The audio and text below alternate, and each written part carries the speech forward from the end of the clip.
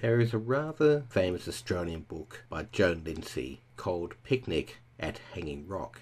It's about the disappearance of 3 girls in Woodend, Victoria, that happened back in the early 1900s. During the 1970s, it was made into a movie. The book is said to be fictional. But Hanging Rock is a real place near Woodend and is a tourist destination. It is a large rock which can be climbed and explored. I used to go there a lot during the 1980s and early 90s. And it's fair to say I've had my fair share of unusual experiences there. I would usually go at night with my best friend at the time, Paul.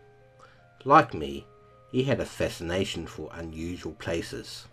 Hanging Rock had 2 main roads on each side of it. Both continued straight from the highway to the dirt roads on the other side. Now this is important as it will come up later. Me and Paul would often go up there at night, sometimes by ourselves, sometimes with friends. One night we drove there and the trip was uneventful, as it normally was. It wasn't until we started to drive up the road leading to Hanging Rock that I began to feel something wasn't quite right. Something about the road didn't seem to be real, and I commented on it. Paul said he felt it as well. The night was mild. The moon was waning, but it still shone plenty of light. There are these large steel gates that allow entry to the park where Hanging Rock is. You can't really miss them, but somehow we did.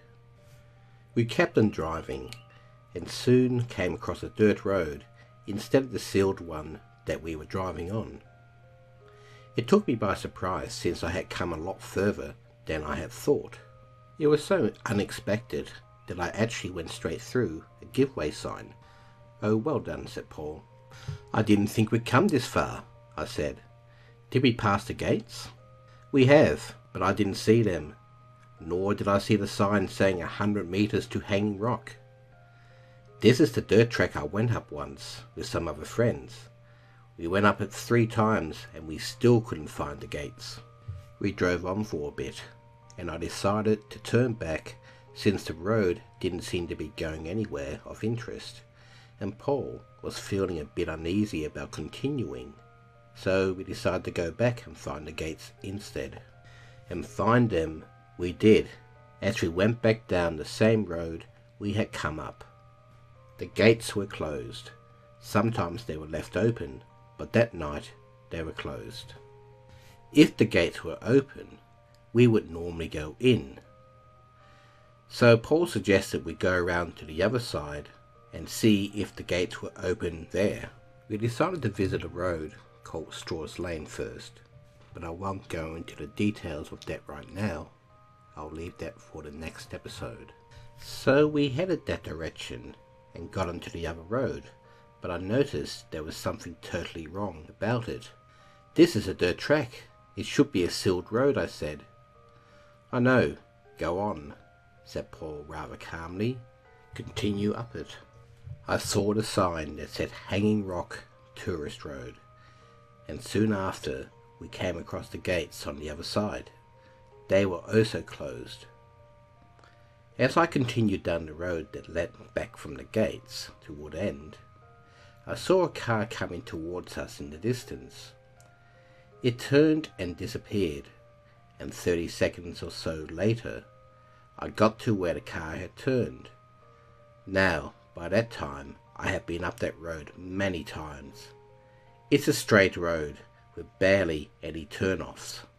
Paul, who had been up there more times than me and was much more familiar with the layout of that area, also knew that. "Left turn," he said. I stared in amazement at the road. "There's no T-intersection on this road," I stated. "I know," he simply said. "So why is there one now? And what road was the car on that was coming towards us before? There certainly didn't seem to be a road there now, at least nothing that continued straight ahead." Paul had no answers, but he was unnervingly calm about it. Mind you, from his own stories, this was not the first time something like this had happened to him. I turned to the left and soon made a right-hand turn and found myself back on the proper road again. This road had appeared out of nowhere. It didn't look new, and even if it was, it had been put there in a matter of weeks. If you know anything about Victorian roads, it takes months or even years for anything to be completed.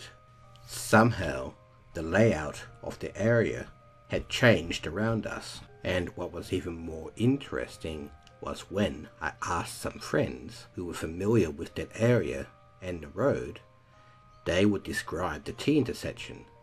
They did not remember the road ever being straight. Next time, I'll discuss my experiences with Straws Lane and the sort of things that happened there. Until then, stay safe, and remember, everything exists on some level. Hopefully you enjoyed this video. If you did, here are some others you might find interesting. If you have any thoughts, I'd love to hear about them. Leave a comment and maybe even a like.